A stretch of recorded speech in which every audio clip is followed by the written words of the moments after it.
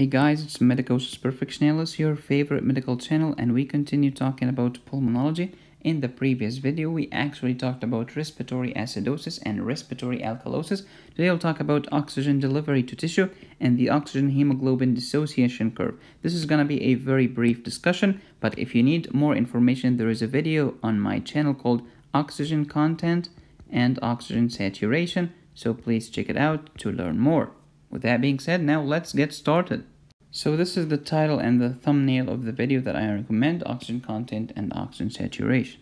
By the way, now I have some premium videos that are not available on my YouTube channel. Go to patreon.com/medicosis and click on videos premium and you will get them.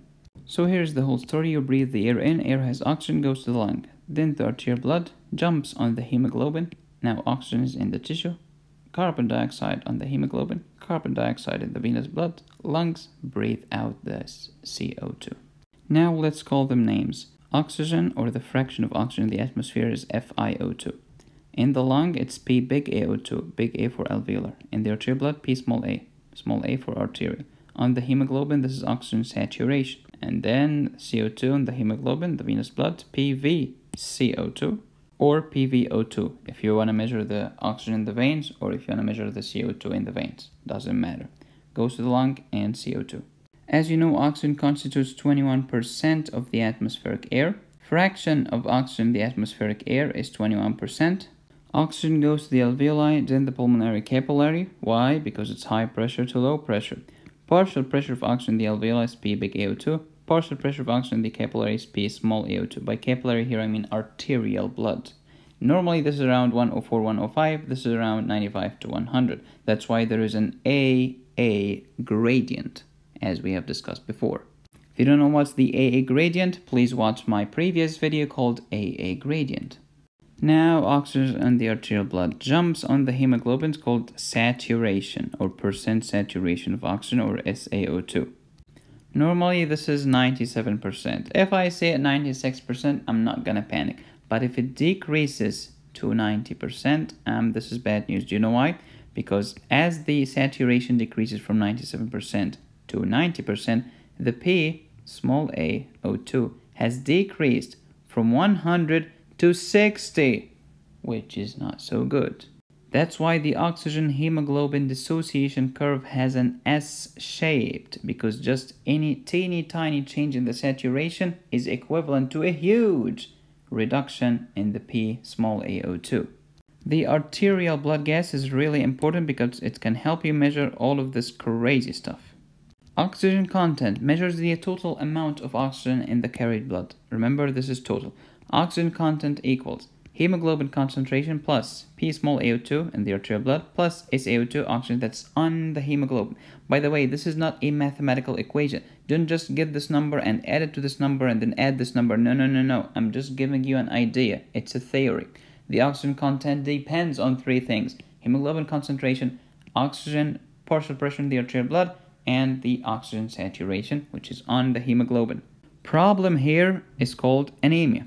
Problem here is called hypoxemia, and problem here is called decreased oxygen saturation. So here's the whole story. Oxygen comes from the lung into the arterial blood, called P small AO2. Then it jumps on the hemoglobin, called SaO2. And of course it depends on the hemoglobin concentration. If you have less hemoglobin, you will have less oxygen content. That's why in cases of anemia, PaO2 is normal, SaO2 is normal, but the hemoglobin concentration is decreased. So what's going to happen to the oxygen content? Decreased. That's anemia, decreased total red blood cell mass, and therefore decrease the hemoglobin concentration, but the PaO2 and SaO2 are normal, therefore the oxygen content is going to decrease. Oxygen-hemoglobin dissociation curve, also known as oxygen binding curve or oxygen-hemoglobin dissociation curve or oxygen-hemoglobin binding curve, I don't care. It looks like an S shape. Here we're talking about at the level of the lung. At the level of the lung, oxygenated blood leaves the alveoli and jump on the hemoglobin, increasing the PaO2 and the SaO2. But here at the tissue, you want to release the oxygen quickly to the tissue. So oxygen is going to leave the blood and the hemoglobin, and it's going to enter into the cell. Here we're talking about oxygen binding. Here we're talking about oxygen dissociation. Binding is opposite to dissociation. Some people refer to binding as affinity, close, but they are not the same. But all of these are opposite to dissociation or unloading. So here is unloading, here is loading. Shifting the curve to the right. Okay, now get a constant amount of PaO2 and go up the curve, up the curve. If you see the blue one has less oxygen saturation than the black one, which means when we shift the curve to the right, we are decreasing the oxygen saturation. Translation: oxygen is leaving the hemoglobin and going into the tissue. With right shift, you are giving oxygen to the tissue. Again, the same curve. Let's shift it to the left. So the normal curve is the black one, and the one that's shifted to the left is the red one. Let's take a constant amount of PaO2 and go upwards. The black one has lesser saturation than the red one. The red one has increased saturation. What do you mean increased saturation? I mean the hemoglobin is more saturated with oxygen. Is this means loading or unloading? This is loading. So you are keeping the oxygen on the hemoglobin and not giving it to the tissue. With left shift, the tissue is left behind. Shifters of the oxygen dissociation curve: shift to the right and shift to the left. What shifts the oxygen dissociation curve to the right? Increase pCO2, increase hydrogen ion concentration, which is going to lead to decreased pH. Don't tell anybody. Increase temperature, increase altitude, increase to 3 dpg. Shifters to the left: decrease pCO2, decrease hydrogen, decrease temperature, decrease altitude, and decrease to 3 dpg. It's the exact opposite of this. But then we add two things: hemoglobin F and methemoglobin. Hemoglobin F is the fetal hemoglobin because the baby wants to take all of the oxygen from mommy because the baby doesn't have any working lungs. His lungs are useless as long as he's in the womb.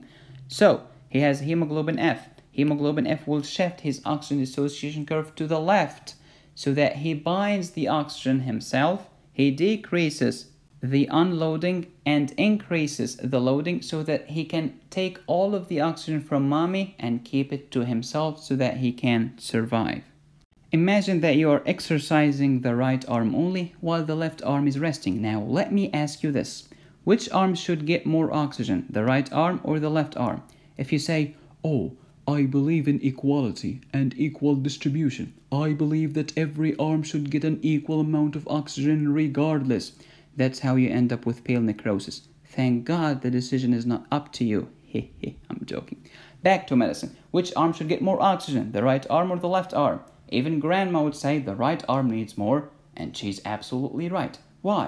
Because when you exercise your right arm, you're increasing temperature in your right arm. You're increasing metabolism in your right arm, and therefore increasing pCO2, a product of metabolism, which in turn is going to increase hydrogen ion concentration called acidosis thanks to carbonic anhydrase. Also, you're increasing glycolysis because you need more energy. You're burning sugar, which is going to produce 2,3 dpg as a byproduct of glycolysis. All of these factors will shift the oxygen hemoglobin dissociation curve to the right, increasing the release, the giving of oxygen from the hemoglobin to the tissue. With right shift, we are giving oxygen to the tissue. Okay, let's talk about your left arm. Your left arm is the opposite. The left arm has left shift and increased in affinity and decrease in oxygen release to the tissue because you do not need it, because the first law of economics is the law of scarcity. We have a limited number of resources, oxygen. Therefore, we need to economize. We will give more oxygen to the exercising arm and less oxygen to the resting arm. Now, you might like Caesar salad or you might hate Caesar salad, but the hemoglobin is different. It doesn't just hate oxygen or love oxygen. The hemoglobin says, it depends. If you shift me to the right, I will hate oxygen and give it all to the tissue. But if you shift me to the left, I will change my mind and love oxygen instead and keep it to myself. Some poetry. I bargained with life for a penny, and life would pay no more. However, I begged at evening, when I counted my scanty store. For life is a just employer. He gives you what you ask. But once you have set the wages, why, you must bear the task. I worked for a menial's hire, only to learn dismayed that any wage I had asked from life, life would have willingly paid. Let's change this to fit our agenda of medicine. I bargain with life for a penny, I mean oxygen, but the hemoglobin would pay no more. But then, hemoglobin is a just employer. He gives you what you ask. Just shift it to the right baby and he will give you all the oxygen that you need. But once you have set the wages and shifted to the left, why, you must bear the task. Any wage that I've asked from life, life would have willingly paid. If you're struggling with life, I mean to learn about Legionella, Mycoplasma, Pseudomonas, and Rhinovirus, check out this website. It's called Picmonic. They have picture mnemonics. See the link in the description below. They are not a sponsor of this video. Thank you so much for watching. Please subscribe and join the tribe. Hit the bell to get notified. Follow me on Facebook. I have more than 100 cases there. You can get all of my cases, all of my premium videos, all of my notes, all of my audio notes at patreon.com/medicosis. Also, I have one-on-one courses if you want me to call you personally and explain those crazy medical topics for you. My pleasure. I would be honored. Thank you so much for watching. This is Medicosis Perfectionalis, where medicine makes perfect sense. As always, be safe, stay happy, and study hard.